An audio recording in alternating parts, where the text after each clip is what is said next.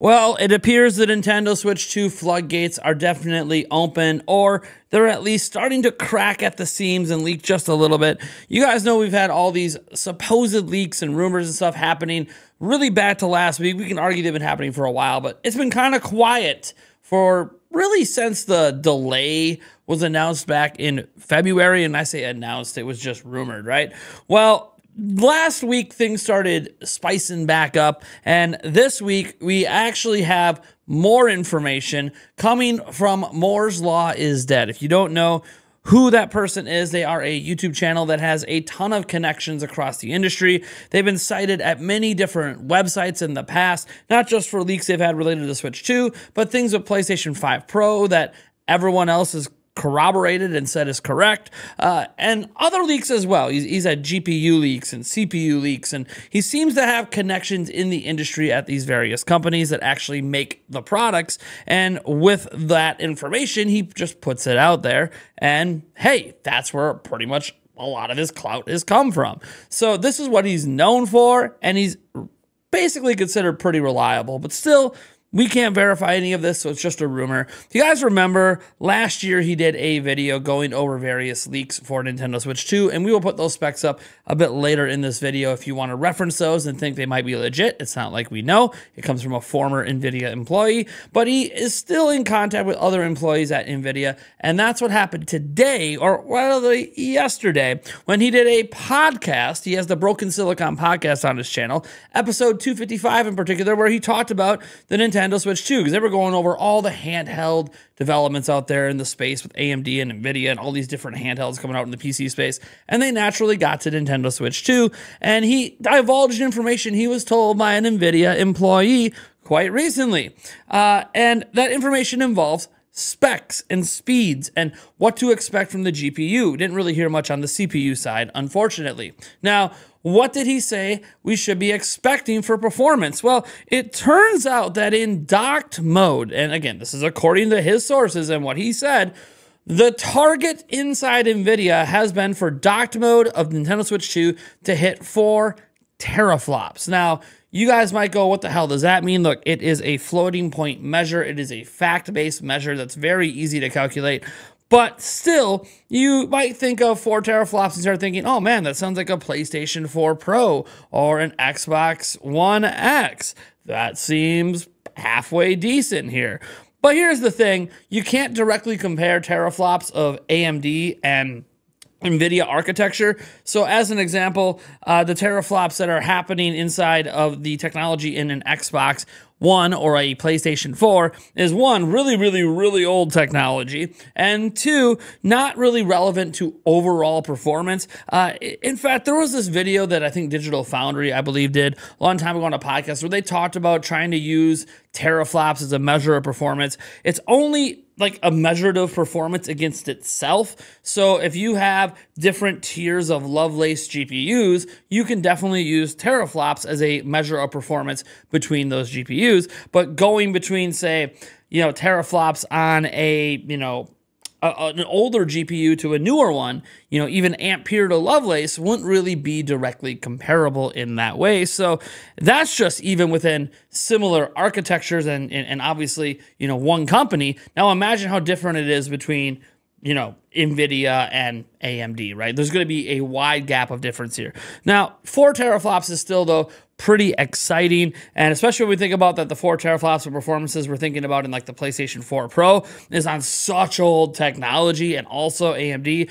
To be clear, NVIDIA has generally been more performative than AMD's technology in the GPU space. Now we have to also consider that even if this is based on Ampere technology, which is what all the reports have said, the funny thing is Ampere technology is not only significantly newer than what's being used, inside of PlayStation 4 Pro, it's also right in line with, if not better than, what is inside the PlayStation 5, which is obviously something to consider. Just knowing that these technologies came out around the same time, although NVIDIA was still kicking the crap out of anything AMD was putting out around those time periods. So, yeah, this performance is going to be 4 teraflops in docked mode that is performative better than, say, what 4 teraflops in a PlayStation 5 would be. Now, the PlayStation 5, Xbox Series, we're talking between 10 to 12 teraflops there. But again, while it's not going to be as powerful as those, what the performance level there is still going to be punching above what the weight would suggest. But again, this is all obviously hypothetical, or not even hypothetical. This is all assuming that he's correct. Now, we also heard about what the clock speeds might be in handheld mode. Unfortunately, we didn't get clock speeds for docked mode. But the thing is, his NVIDIA source told him that the clock speeds in the performance in docked mode is significantly higher than in handheld mode. And we got to talk about what that means, because he did say, well, what are we talking about? Like 800 megahertz? And his source said lower than that. Now, look, if we think about lower than 800 megahertz, you're starting to think about the base Nintendo Switch. Now, going over some specs that we've seen from the base Nintendo Switch, in docked mode, the Switch tops out at 768 megahertz on the GPU. Now, let's say that that's around the range that we're hearing. For this, that would obviously mean, well, handheld mode, a Switch 2 has similar megahertz to docked mode, of Switch. I mean, does it really sound that bad? Well, I would argue it doesn't sound that bad, but then remember, that's a completely different generation of stuff. This is something that's on 5-6 year newer tech. So like, it's not even directly comparable, just even with the megahertz. But getting into some of the Switch stuff itself, to put this in perspective, handheld mode originally on the Nintendo Switch ran at 306.2 megahertz, and then they added another extra mode at 384.2 megahertz. Those were 2 modes that were available to devs heading into launch of the Switch. Now that's roughly 40 to 44% of the performance of what the Switch could do in docked mode. Now, they ended up later down the line in 2019, 2020, adding another mode in handheld, and they allowed the clock speeds of the CPU to be adjusted at the time as well, which we're not taking into consideration here when we're just talking about GPU performance. But they included a 460 megahertz mode as well in handheld. Now, obviously, this would lead to lower battery life, but Nintendo determined there was enough heat dissipation that it wasn't harmful to hold in your hand if developers wanted to take advantage of extra performance, which most of them did. Obviously, some indie games might go with the lower clocks, but for the most part, all the AAA games in handheld, once that mode became available, they used that mode. Nintendo also enabled a dynamic mode during that time period as well, where based on what was going on screen and the performance load, the Switch could automatically like switch between the different clock speeds, which is essentially how a PC works anyways. Like a PC will upclock and downclock depending on what's going on and various heat levels. So that's actually like pretty neat and obvious.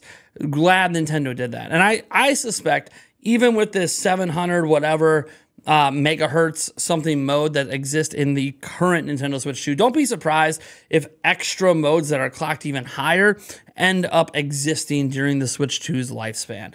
But one thing to remember here, obviously, this is all rumors that we can't verify. It just comes from one single source who claims he's got contacts at NVIDIA, who's, but to be fair, been proven to have contacts at NVIDIA in the past by correctly leaking things for GPUs and all of that have come true once they were announced and released. I just want to note that the Nintendo Switch 2 sounds like to me to be exactly what I wanted it to be. It might not be on the latest and greatest Lovelace architecture, and it may not be, trying to do what Xbox and PlayStation did at the time. Remember when they came out in 2020, they were literally using the best tech that AMD had at the time. Maybe not the top tier of that given tech, of course. They had GPUs more powerful than what the hell is, and CPUs more powerful than what's in a PlayStation 5, but they were the same architecture, right? They were using the latest architecture that AMD had available. And well, yeah, they're not going to do that here with Switch 2 in handheld because, it could be quite costly to do something like that. What they are going to end up doing here is really showcasing that you don't need to do that when you've got other features going on, such as deep learning super sampling, which we already know is present with the platform based on other reports and rumors. And it sounds like Nintendo might even be working on their own version of this that's fully customized directly for the hard embedded hardware of the Nintendo Switch 2, which is also really fascinating because remember, DLSS has to work across a wide array of NVIDIA tech and different specs and CPUs. Whereas when you have just specific targeted hardware where that chip is not really going to change, the megahertz and stuff like that, the gigahertz might change over time, but the actual will, like, you know, the chip itself really isn't going to change much over the lifetime of Switch 2.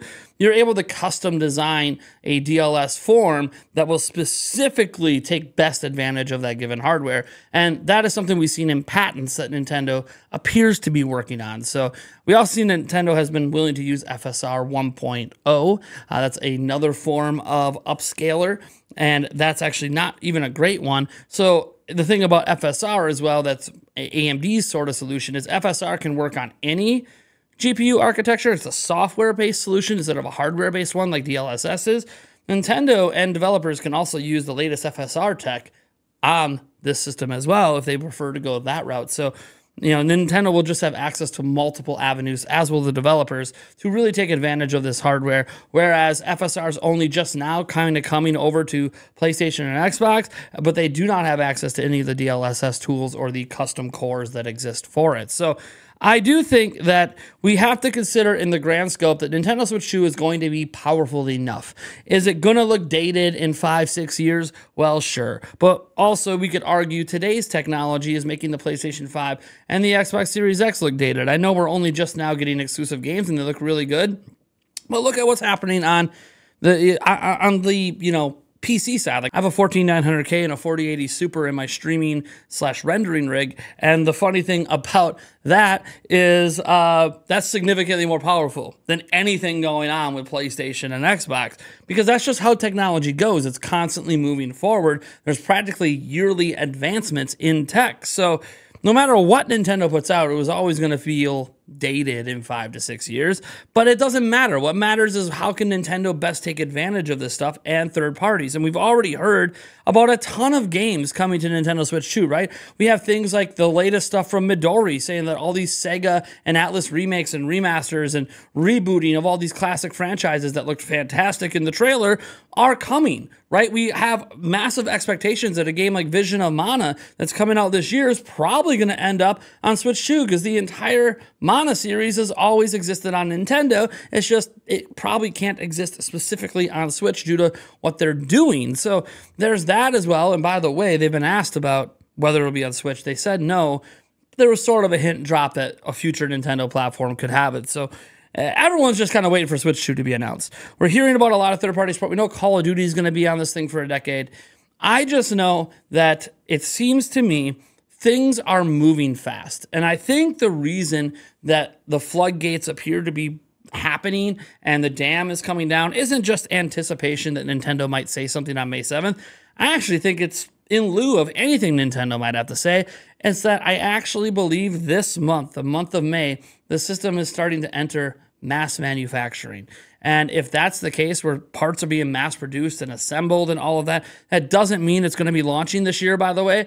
But if that's the case, then that's why these things are coming out, because everything's finalized. We already know the dev kits are out there, and now everyone's more willing to talk about it, because guess what? There's going to be like lay people in a factory putting their hands on this stuff to put it together and get the components made.